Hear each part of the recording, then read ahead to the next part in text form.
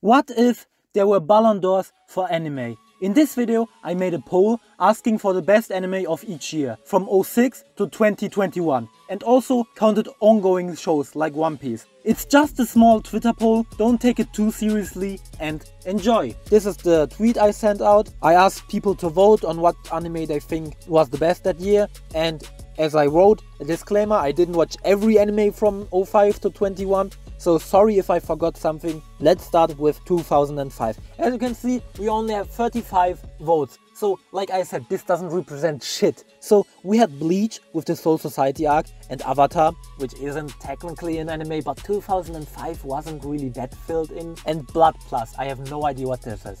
And this year's Ballon d'Or, or the prize for the best anime, goes to Bleach and Avatar. Now, if there is a draw, I, as the producer of this video, just give myself the right to decide on a winner. Because what you're gonna do about it? I can do it, it's my video. So, 2005. Honestly, I only included 2005 because I wanted Bleach in it. Because I originally planned doing like the last 15 years. And now it's the last 16 years, odd number. So, I will pick Bleach. Bleach won the anime Ballon d'Or in 2005. Let's give it a round of applause. Now, 2006, we have contestants Death Note and Code Geass, which is, wow, a really close competition. Then we have Mushishi and Black Lagoon. And in last place, with 2% of 41 votes, is Mushishi. Wow. Third place, Black Lagoon. Second place, Code Geass, meaning Death Note won 2006. Congratulations, Death Note. 2007. So we have One Piece with the Water 7 and Enies Lobby arc. We have Gurren Lagann and we have Clannad. Now, third place, of course it's Clannad. Second place, Gurren Lagann, and first place, One Piece. So One Piece first win in this list. Congratulations. 2008, we have Clannad After Story now.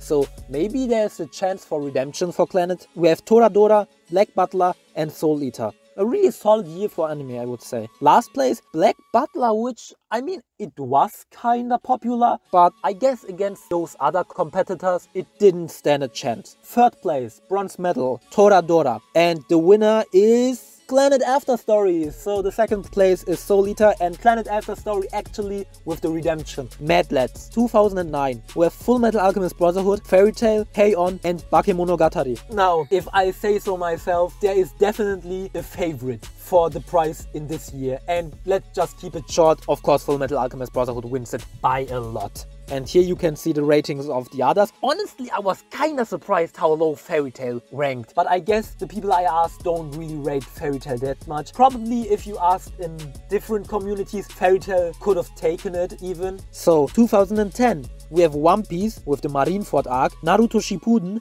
with the Pain arc, Angel Beats and Bakuman. Now we have two strong candidates for this year. And let's just start with last place, Bakuman. Sorry Bakuman, your rivals were just too strong. Third place, of course it was Angel Beats. But what comes next surprised me a lot. Not only is Angel Beats very close to one of the next following arcs, but who actually won it surprised me as well. So the second place, or let's just skip to the first place and then you will know what the second place is Naruto Shippuden with the Pain arc. So Naruto takes it, which means One Piece, the Marineford arc, the greatest war arc in all of anime, doesn't win. Interesting. I mean, congratulations Naruto, your first Ballon d'Or. GG. 2011. Now, I did a slight mistake because Hunter x Hunter came out in 2011 and I didn't clarify that I used Hunter x Hunter again when the Chimera Ant arc was airing, so in 2013. So it kind of seemed like this was the only time you could vote Hunter x Hunter. So we have Hunter x Hunter, Anohana,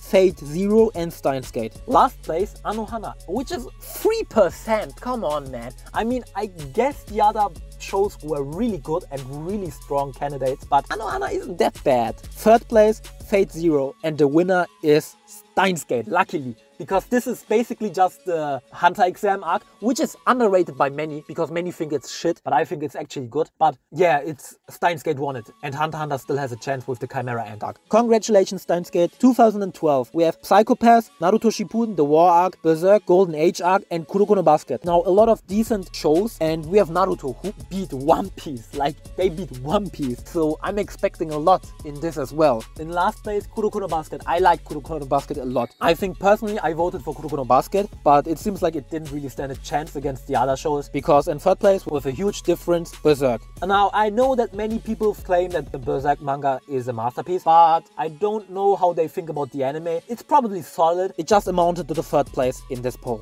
First place, and this is a surprise, Psycho Pass. Psycho Pass won against Naruto. So Naruto didn't win this, but they won against Marineford. 2013. Now we have Attack on Titan Season 1, Hunter x Hunter The Chimera Ant Arc, Kill la Kill, and Free. Let's keep it short. Of course Free loses this. Come on. Third place, Kill la Kill. Also with a lot of difference. The race was just between Hunter x Hunter and Attack on Titan. And they didn't disappoint me because, of course, one of the best arcs in all of anime history won this. Hunter x Hunter Chimera Ant Arc. There you go. There you have your prize for this year, Hunter x Hunter. And again, Attack on Titan, the future seasons, will maybe appear in this poll, so Attack on Titan still has a chance to win an award. 2013, also a very strong year for anime, because from this point on, we get to all the modern stuff and all more well-known stuff. So we have Your Lie in April, Haikyuu, Ping Pong, the animation, and Tokyo Ghoul. This was probably the closest one yet. So in last place, we have a tied last place with Shigatsu wa Kimi no Uso and Tokyo Ghoul.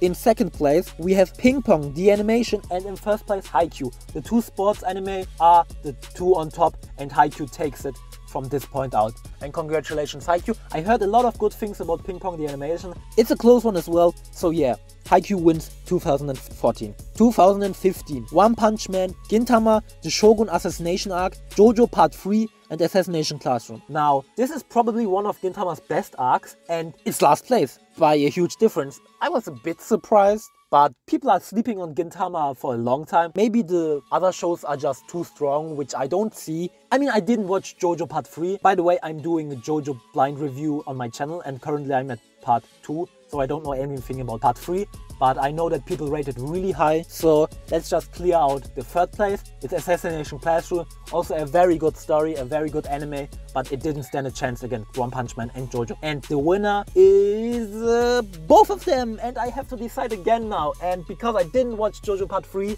I will take One Punch Man. But JoJo Part 3 will probably be really good as well, because Part 2 is really good.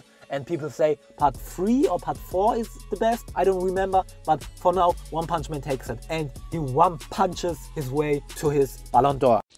Oh, brother, this guy stinks! 2016, Re:Zero, My Hero Academia, Mob Psycho Season 1, and JoJo Part 4. Another JoJo, and probably the last JoJo. So, we have My Hero Academia, one of the biggest franchises in modern anime, and it's dead last by a lot, which surprised me. I mean, it's the right choice, don't misunderstand me, but okay, I guess. All of the 42 voters must have been older than 12, because they didn't vote My Hero Academia. Just kidding. Just kidding. Anyway, third place, Re:Zero. Also a very good anime, but it seems like it didn't stand a chance against JoJo and Mob Psycho. And I was so happy that the first place actually won this. It's Mob Psycho. Of course it's Mob Psycho. Why? It's such a great anime, and it takes the W. And I'm sorry, JoJo, I didn't give you the win before and you lose again. But Mob Psycho takes it by a lot. I'm proud of all the people who voted. 2017. We have Made in Abyss, Black Clover, Miss Kobayashi. Yeah, that thing. I can't pronounce it. Sorry. So, let's keep it short. Last place, Ovari Monogatari. I have no idea how to pronounce it. Didn't watch the Monogatari series. Third place, of course, Miss Kobayashi. Of course, it didn't stand a chance against Made in Abyss and Black Clover. Now, Black Clover is very popular. Will it take the W? No, it doesn't. Made in Abyss wins. And it's deservedly so, because Black Clover isn't really good and overhyped. Personally, I think Made in Abyss also is a bit overhyped. I didn't see all the hype watching the first season, but it's definitely better than Black Clover. So congratulations, Made in Abyss, and a round of applause. Let's just applaud by maybe giving me a like. Yeah, let's just continue with 2018. So we have Devilman Crybaby, Violet Evergarden, Banana Fish, and Attack on Titan Season 3. Last place, Banana Fish. Third place, Violet Evergarden. I'm keeping it really short. And the first place goes to Attack on Titan, the best season of all of Attack on Titan Season 3. Congratulations, it got its redemption. A round of applause. And the first award for Attack on Titan. 2019. And this is where I was a little bit disappointed, not gonna lie. We have Mob Psycho Season 2, Vinland Saga, The Promised Neverland Season 1, and we have Demon Slayer. Now, in dead last place, Promised Neverland Season 1, like Season 1 was actually insanely good and it got 3% out of 40 votes roughly. And that's a bit rough. I know that Season 2 was really shit, but Season 1 was like at least a 9 out of 10. Anyway, third place, Demon Slayer. I also rate Demon Slayer really highly, but I guess against Mob and Vinland Saga, it didn't really stand a chance. But congrats for third place. And the winner is Vinland Saga, beating one of the best seasons in all of anime for me. Like Mob Psycho Season 2 was such a masterpiece. I didn't watch Vinland Saga yet. I heard many good things about it, but to it beat Mob Psycho Season 2, it must have been a masterpiece, man. So as I said, didn't watch it, so I can't judge it, but congrats. Anyways, 2020, we have Jujutsu Kaisen, final season of Attack on Titan, Keep Your Hands Off Aizuken, Love is War Season 2. Last place, Keep Your Hands Off Aizuken, by a lot. I saw many people rate it high. I mean, we have Attack on Titan and Jujutsu Kaisen on this list, so it didn't really stand a chance. Third place, Love is War Season 2. I wanted to include Love is War because it's such a great anime, and it didn't get the W, but it's third place, whatever. The winner is Jujutsu Kaisen, leaving Attack on Titan with only one award. Maybe it gets the award this year, 2022. For 2020, it doesn't. Jujutsu Kaisen takes it up. 2021, we have Tokyo Revengers, Odd Taxi, which I misspelled. Maybe I misspelled a couple of animes. Whatever, it's my list. What are you gonna do about it? 86 and One Piece Wano. Last place, 86, didn't watch it. Third place, Odd Taxi, did watch it just recently and it was so insanely good that I think it should have been second place. Or maybe first place. To be fair, maybe first place, because One Piece is great and all, but I don't think Odd Taxi loses against Wano. Anyway, the winner is Wano. Wano beats Tokyo Revengers. Tokyo Revengers was solid. I read the manga is really great, but I didn't really rate the first season of Tokyo Revengers that high. So congrats, One Piece, second award, and you're the last one to win it, because that's it. If you enjoyed the video, please be sure to leave a like and subscribe and comment your thoughts on anything really down into the comments. Bye!